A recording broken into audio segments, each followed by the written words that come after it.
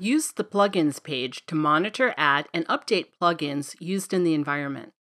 New versions of plugins are released periodically, and it's important to keep them up to date.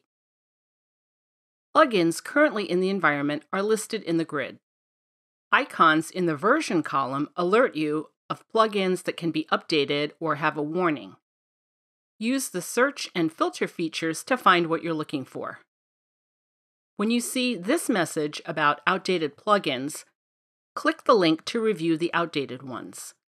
Select one and then click the Update button. Be sure to follow the instructions on the screen about what to do before and after updating a plugin. To add a plugin, click Add Plugins.